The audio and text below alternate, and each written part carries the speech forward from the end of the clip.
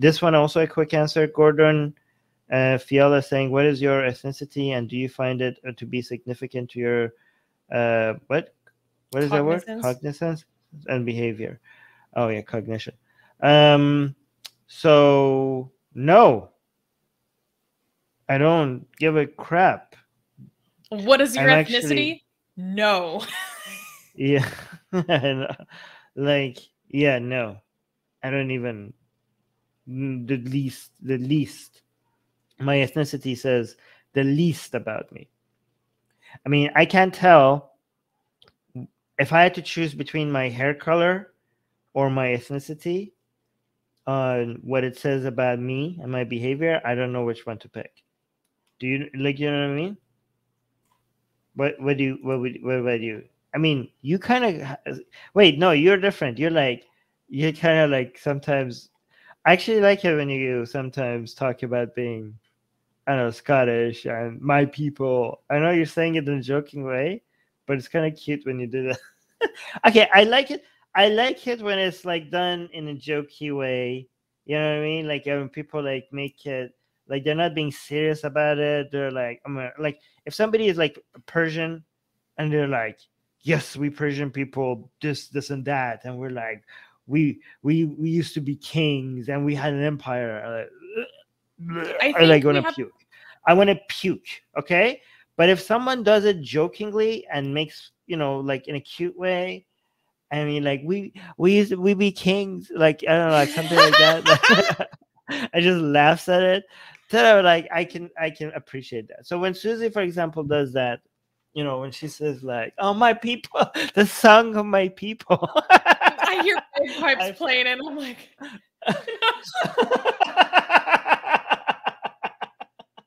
I think that's adorable.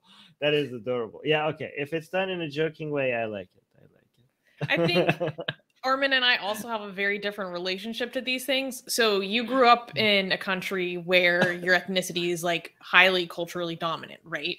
And then I grew up in a country where my ethnicity has been consumed into a different racial category of whiteness, right? So I don't have a real connection to my Scottish heritage. I know that I have it and I'm curious about it, but it's not something that was actively a part of my life or the way my family operated or the way I was raised, right? So to me, it's not something that is informative about who I am. It's just an interesting fact about how I came to exist in the world that I'm curious about. So like I know what clan that I'm from.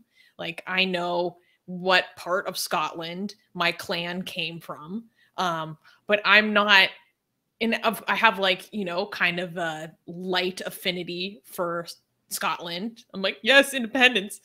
Like the Brits screwed up, you know, like all that stuff. But it's not like it's not a real felt identity. Whereas for Armin, he associates someone being really into their Persian identity with a bad taste in his mouth that's accompanied by Persian nationalism and racism. Like, so there are very different experiences. Like ethnic supremacy and crap like that. And an inferiority complex that you're trying to make up with because of your history. Like oh, we're crap now, but we used to be an empire. I promise you, we were an empire. Look at our history. Look at how big our map was. Like, please, look. Don't look at us now. Look at our history. Yeah. And like Neptune is saying like, but Persians were great and their empires were great too. Yeah, but I don't feel any connection to that. I feel like my strong connection with you guys right now in the live chat is much like like what does that got to do with like us today? Like, you know what I mean? Like oh yeah, these are my people. Like why? Like just because you happen to be born within the borders of the events that happened in that area, like my clan had a tartan. This is our tartan. Every clan has their own pattern, and this is mine. Oh my god. Okay. Yeah, that's kind of cute. I guess the way you're doing it is kind of harmless, but my experience with it has been so harmful, like such an excuse to look at Arabs as inferiors, look at Afghans as inferiors, look at Turks and Lurs, and I don't know, it's just like such a toxic thing, you know what I mean? And I just feel like I don't feel any connection to that. Like I don't feel why. Like what does that got to do with me? Like I feel like a stronger connection with Susie than like some other guy that I don't know just because they happen to be Persian. You know what I mean? What does that got to do with me? Like it has nothing. It has no relevance to me. Yeah. For me, I mean, it's the just, only like, relevance I interesting. guess. I'm like, look at this is my family's crest. We had a motto, like, you know. Yeah. See, like a lot of people ask me, like, why then, Armin? Why are you making, if you feel no connection, like emotional connection to? I mean, I feel nostalgia because I was born there, I was raised there. Like, there's nostalgia is something that I feel, but people say, like, if you don't believe in, like, I do also believe in civic nationalism, as in, like, I do believe that the concept of a nation and borders to be the right way of managing geographical places. Like I see the usefulness of the concept of a nation. So civic nationalism is something I believe in. But in other forms of nationalism, which I won't get to the definitions there, I don't see that. Like I don't see the. I just see that as toxic and harmful, especially when it comes mixed with ethnic nationalism. I mean, that's the most harmful ways of. But then people ask me, why are you making Persian shows if you don't feel any connection to that? Well, because I speak Persian, right? So I could be, I feel that I could be useful given that I speak the goddamn language. If I spoke Arabic and Persian, I would be making Persian shows and Arabic shows. Like one of my greatest regrets in life is not taking Arabic seriously in school.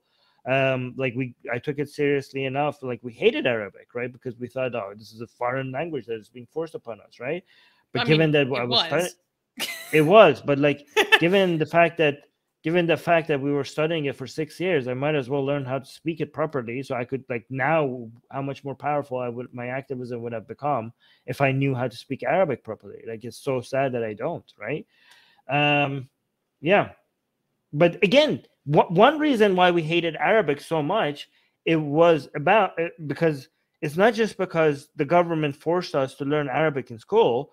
It was also because we saw it as Arabs are like, maybe like Arabs, like that's the language. Really, that's the language we want to learn.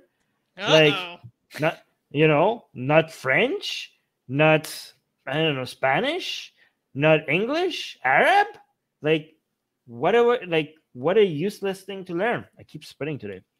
But where did he get that? Where did he get that mindset from? From that sense of racial supremacy, right? Like even though I was somebody that was proud of not having that sense of racial supremacy, I was still felt that, I don't know, maybe French would have been better to learn than Arabic. But now I think about it, no, Arabic is a lot more useful to learn than French. What are you talking about? Like what's the purpose of learning French? 22 goddamn countries speak Arabic. And like, imagine how much more useful to anti-Islamic activism would have been if I knew Arabic, right? So what a waste of 6 years of opportunity that I could have taken this seriously instead of learning Arabic enough to pass tests. By the way, we aced our test even though we don't know how to speak it. Like, you just learn how to pass tests, right? But given that it was right there in front of me, if I have taken it seriously, I now would have been fluent in Arabic. What a missed opportunity. Hey guys, if you're a fan of Blasphemy and Sexy Callie, like me, then you need to be sure to subscribe to our newsletter, link in the description below. Because if you subscribe, we will send you a free copy of our Blasphemous Art ebook. And let me tell you, it is the tastiest blasphemy that you can find anywhere available today. And we are so generous with our blasphemy that we continue to send you more blasphemy every week. So make sure to subscribe, link in the description below.